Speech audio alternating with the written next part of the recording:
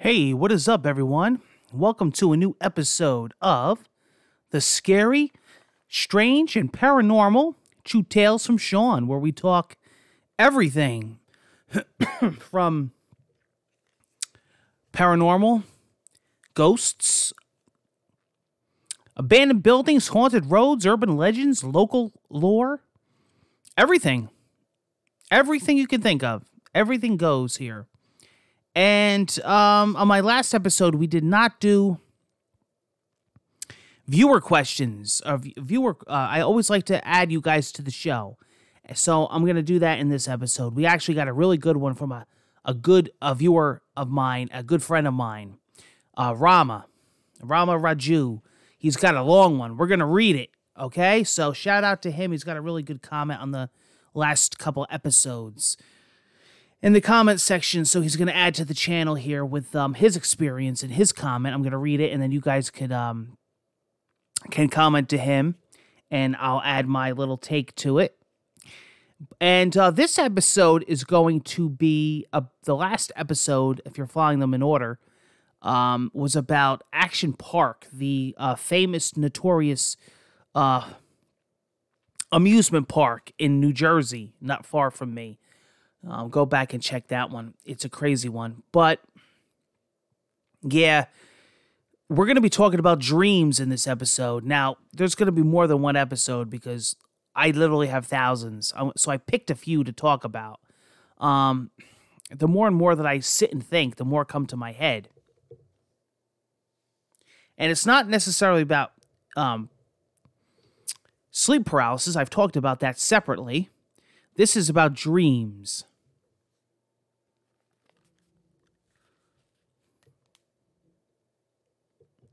And I'm sure you guys are going to have a lot to weigh in on this episode because everybody's had dreams, right? Everybody has dreams that they, remember or can talk about. But, sometimes you don't remember your dreams. They say that, you dream every night, but you don't necessarily remember them. Because I could go weeks, sometimes months, without remembering a dream in the morning. But that doesn't mean you didn't have them. It's just, your memory. I've had it where I could wake up in the morning and not remember a dream. And later on in the day, it comes to me like, oh. Or I vaguely remember a dream. And then as the days go on, bits and pieces of it come back to me. It's very strange. I've had dreams where I've had continuations. Like if somebody woke me up and I went back to bed, or days later, the dream continued in the exact same spot that it left off at. I've had it where I was dreaming and I knew it was a dream. And when I realized, I woke up and everybody around me in the dream is looking at me like I'm weird. Because I'm telling them, dude, this is a dream. And they're like, huh? I've had dreams where I guess they call it lucid dreaming, where you could see yourself in bed. I've had dreams where I was at my own funeral wake. I've had dreams where I was, with dead people, with relatives. I've had dreams where I didn't know that they were dead. And I had dreams that I knew they were dead, but I didn't let them know. And then I had dreams that I let them know. And those turned out to some crazy outcomes. And then there's dreams where, I know they're dead, but I'm wondering in the dream if I should tell them in fear of what will happen. It's very strange when you dream of past and dead people. Especially those that were close friends and family, because you don't know what the outcome is of the dream, and you don't know if you're going to scare them away. And sometimes I've had it where they didn't know they were dead. Now, listen, I'm not here to tell you, is there a connection between dreams and the afterlife? But I'm going to tell you this right now. As far as the dead, there's something going on with dreams because there's certain things that they told me and there's certain things that they said that only they would know, because I would look certain things up afterward, and there was no way that I would know that in a dream. So they must be somewhere. You know, it's like they say that when you dream, your brain is able to know and have powers that it doesn't when you're awake. That certain parts, you're always using a certain percentage of our brain. We don't know how to use the other percentage of our brain, except sometimes when we sleep, the other parts kick in. And that could have some kind of, medium or afterlife kind of communication. That's your own theory, belief, what you want. But I could tell you this. Dreams are crazy. I mean, you'll have dreams that make absolutely no sense. You'll have dreams that are silly. You'll have dreams that are just dumb. But you'll have dreams of past loved ones. And they'll say things, and you may not understand them, but later on, I've had it where dead people told me things in dreams, and weeks later it happened, or it made sense. Now, what does that tell you? It's like they could also see the future, and your dreams are actually able to see the future. It's, like I said, a part of your brain that kicks on when you're sleeping. I don't know. I had a very dear friend that, and trust me, I'm going to have more parts in future episodes about dreams, so whatever I don't get to, because I got thousands. We'll see what we could get through in this episode. But I had a dream of a very dear friend. His name was Jim. We called him Grandpa, but he wasn't. He was a friend. Long story short, he actually was a carpenter that we had hired that came here that did a lot of projects, on our house. He was like the local guy that we would call when we needed stuff done. He became such a dear friend of ours that he became a family member. He would come during the holidays. He would come, and he actually wound up living with other family members of ours, staying with them. He was like, we didn't call him a friend. We called him family. And he was from another country. And he used to cook for us. I used to get off the school bus. He used to be at the house cooking, and I would help him with projects. And he was just such a good man. And he died from cancer. My mother to this day claims that she saw him at his funeral get out of the casket and leave and walk off the hill during the burial. To this day, she claims she saw it, like his spirit leaving. Now, I had a dream about him a few weeks after he died. He was on a bus, and I was on a bus. It was like a school bus, and I don't know where we were going, but in the dream, he didn't know who I was, but I knew who he was, but I didn't let him know that, and I knew he was dead. So I said to the bus driver, "Do you know where we're going?" And the bus driver looked at me, and she said, "Please sit back down." So I said, okay. There were other people on the bus, but I didn't know who they were. So there were faces that I never seen, which is another weird thing, that your brain can make up faces in a dream, but they say that's not true. There are faces that you may have seen in your life during the day, but you don't remember them, but your brain does. That's a whole other thing. So I was sitting down on the bus, and Jim gets up, my buddy Jim, and he walks past me, and he gets off the bus. So I said, well, I'm going to go after him. I want to see where he's going. I couldn't see out the bus. It was foggy. It was all cloudy. Like we were parked in like a big cloud. So I was right behind him getting off the bus with him, and the bus driver grabbed me. And she goes, "You sit down." And I said, "Why? That's my friend. I want to go follow him." She goes, "You can't get off the bus here." She says, "He can, but you're not allowed." She goes, "It's not your time yet. Go sit down." So, in other words to say, she did not want me following him. She didn't want me to get off the bus. She's like, in other words to say, you don't want to go where he's going. He's going, but you're not. You're not getting off the bus. You're going to wake up. And I did. And I just thought that was very strange. You know, it's like you're on a ride up there and there's certain stops. And wherever he was going. And I was there to observe, but I wasn't allowed off. Because I wasn't dead. And that's how I took it. I had an uncle that died very young. My mother's brother. He was fatally killed on the job. An injury. He was a repairman, and he was working for a company, and he was on a ladder doing a job on a building, and the ladder gave out, and he died. He broke his neck. He fell. Well, this is many years later. My grandmother had started getting sick before she died. She had diabetes, dementia. A lot of things happened to her. And she had become very ill. She had lost her mind. She didn't know where she was at. She didn't know who any of us were. You know, she was getting very sick. Very sick very quick. Stopped eating.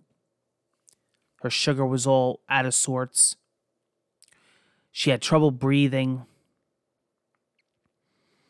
And I had a dream of my uncle. So what, in other words, would have been her son. Because my mother's brother, that would have been my mother's mother, my grandmother. So I had a dream of my uncle. And in the dream, I was in the hospital with my grandmother. And she was dying in the dream. She was like on her last breath. And I was crying. And my uncle was behind me in a suit. And I knew he was dead in the dream, but I didn't let him know that I knew. So I figure I'm going to act normal, like it's an everyday thing, and that it's nothing that he's there. You know what I mean? I'm not going to acknowledge, like, oh my God, you're alive. You know what I mean? Like, I'm going to play it cool because I don't want to scare him away. I want to see what he says. So I turned around and I said, "Hey, Uncle Frank, what's going on? Haven't seen you in a while." And by the way, he looked great. He looked like I remember him. Like not a day older. Actually, he looked even younger. And I turned around and I said, "Hey, Uncle Frank, long time no see." I said, "You look great." He goes, "Thank you." He goes, "I feel great." I said, "Well, that's good." And I turned around. And then I turned back again and he's still there. And I said, "How have you been?" And he looked at me. And he said, "Where I'm from, every day is exactly the same." And then I looked at him and I woke up. I woke up from the dream. Now, if you look that up, that's a reference from the Bible. That's a reference to heaven. Every day is exactly the same. So to him, nothing's, it's just another day. He's like on an infinite loop. That's how I took it. But I didn't know that. And it was interesting that he told me that. A very strange dream. Here's a totally different type of dream. When I lived everywhere in New Jersey, and I lived in Lincoln Park. It's not a name that's related to the band. It's Lincoln Park, New Jersey, spelt differently. When I lived in Lincoln Park, we lived in a haunted house. it was a. I didn't like the house. I had horrible memories. The house actually one time lit itself on fire, and I never, ever played in the room there. I hated my bedroom. I just did not like it. I used to hang out on the stairs. And I'll never forget this for the rest of my life. One night I had about 9 continuational dreams. And what I mean is 9 because I would wake up, I would go back to bed and go right into the dream again. I tried to wake myself up to get out of the nightmare and I would get sucked back into it. But it was just non-stop nightmares. And one part of the dream, I was stuck inside of a coffin and I couldn't get out. But this was all happening in the bedroom. I was being attacked by demons in the house. My parents were dead. The house was on fire. And this was just all night terrible, horrific nightmares. And to this day, I was like, ugh. And I had a lot of those nightmares during those years that I lived in that house. And we had later found out that the guy had shot himself in that house. And I guess the landowner was like depressed one day or something, and he had marriage problems. And the house just had like a creepy vibe. I didn't like it. You could sense those things. Trying to think of another dream I had. Ooh, so many. A lot of dreams where you're running, but you can't move. Like you're running, but in slow motion. Or you're trying to scream or talk, but you can't. And it's like your mouth is like in slow motion, and you can't let certain things out. They also say that in dreams, you can't read text or numbers. That's bullshit. At least for me, I could read perfectly in dreams and remember numbers and text. I can. I'll never forget one time I was walking track during gym class, which we did during high school. We had a big track, oval track, and we used to have early morning gym. And in the dream, I was walking, and it was like, I don't know, it was like early June. We were just about to get out for summer school, for summer. Maybe I was, I don't know, maybe I was, I don't know if I was a senior or if I was a junior, whatever. But I was walking the track, and it started snowing. We're in our shorts, running. We were doing drills. And my friend Nick was next to me. I used to bullshit with him about video games and music. He was my buddy. And I said to him, Nick, it's snowing out. He goes, yeah, no big deal. It's June. I'm like, yeah, it's June. And then in the dream, I thought about it like this. I said, oh, shit. I know what's up. And my friend Nick looked at me. This is no lie. And then in the dream, I said to him, this is a dream. We're dreaming right now. And he looked at me and he stared at me. And everybody in the class, on the track stopped and turned around and stared at me. And I woke up from it. I woke up from the dream. It was fucking weird. And when I woke up from the dream, my heart was racing. It's like, as soon as I acknowledged it was a dream, I got kicked out of it. Like, bumped out of the dream. Like, okay, get rid of him. I've had that happen quite a few times. As a matter of fact, every time that's happened to me, I've got kicked out of the dream.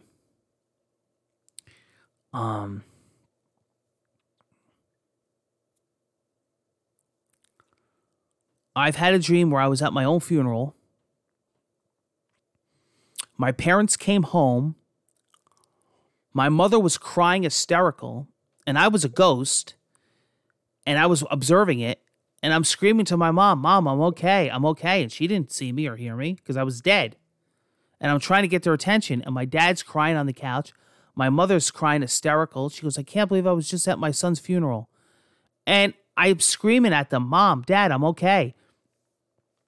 And I went and turned to face them. And my elbow hit a picture of myself that was on the mantle. And I knocked my picture over. And my picture fell and crashed. And my mother and father jumped up. And my mother said, look, it's a sign. Look, my son. And I said, yeah, it's me.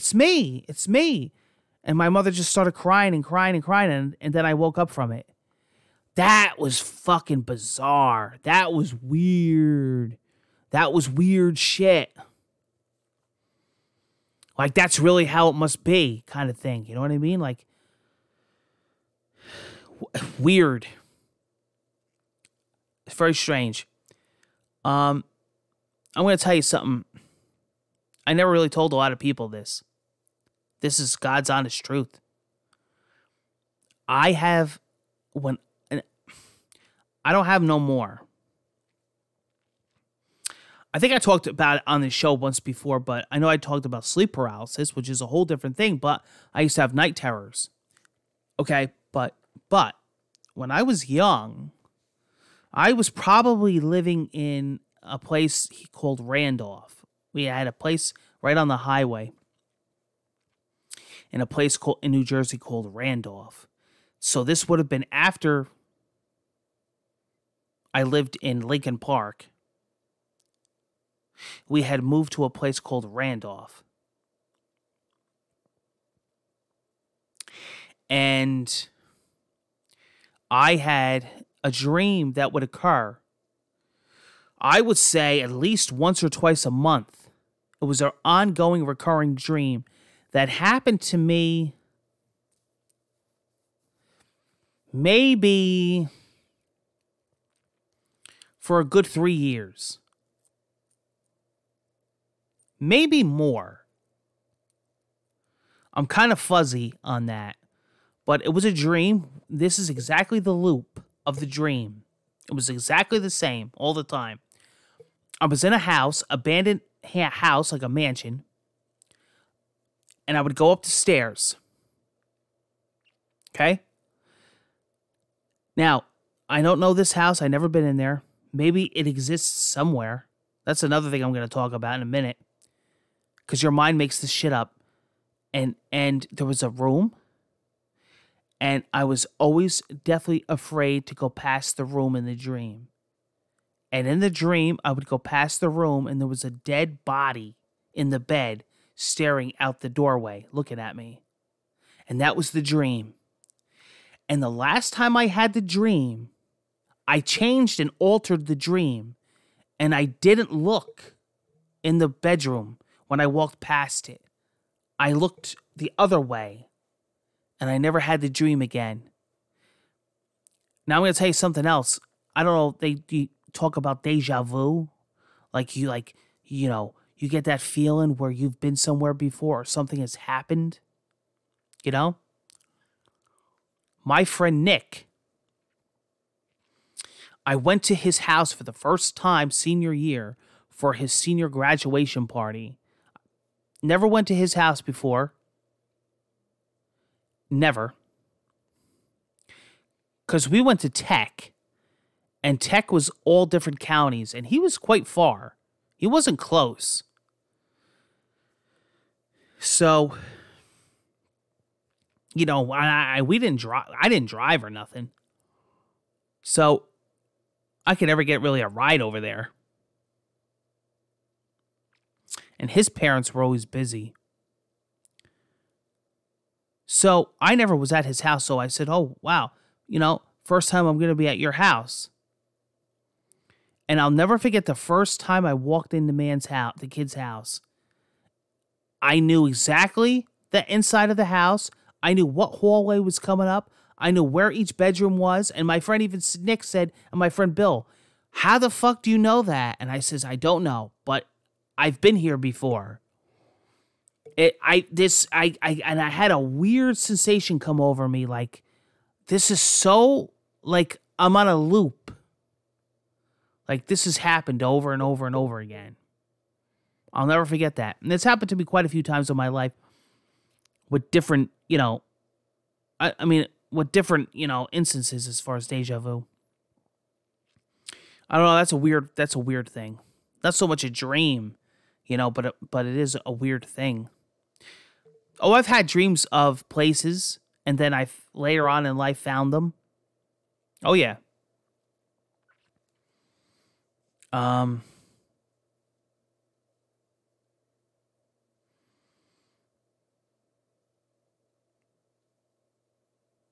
Yeah, I've had a lot of dreams about dead relatives, where they would sit down with me and talk to me, have conversations. Sometimes knew that they were passed away and wanted to have conversations with me. And for the most part, I remember it. And some stuff is fuzzy when I would wake up in the morning. But, I try, in those cases, I really try hard to remember most of it.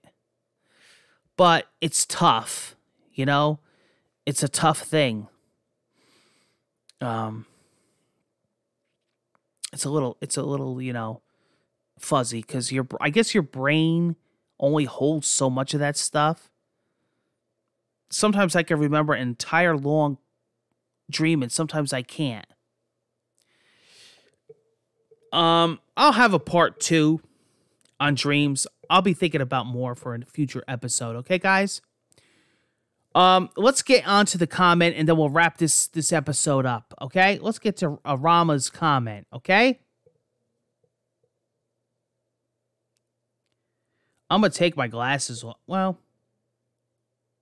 all right, maybe I could read it.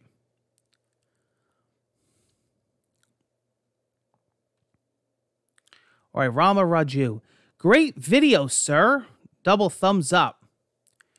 Thank you for sharing your thoughts, insights, and experiences about sleep paralysis. Yeah, it was a good episode, right? But at the same time, sorry for you for going through such horrible experiences. Thank you. It's terrifying. It's no picnic, I'll tell you that much. I am sharing my sleep paralysis experiences that happened about a year ago, but it's quite different. I don't know what it was, dreams or sleep paralysis. Yeah, sometimes you can't really tell. But it was such a horrible experience. I never see demons or anything like that in my sleep paralysis. But one thing I do remember is that whenever my dream, something absolutely horrible happened during it. In my dream, that I was on a boat in the ocean. Everything went well so far, and all of a sudden, a gigantic tsunami hit, and I felt physically like I was going to die. I felt a gigantic pressure and a freezing sensation on my chest. That's part of it. And I can only move my eyes. That's part of it too. Horrible experience. Then I feel like I can't physically move at all, and I hear a loud sound in my ear. That's part of it too. It lasts about 20 or 30 seconds. Then I jumped out of it and can move again. Thank you so much, sir. Keep up your great work. That's fantastic comment. Excellent comment.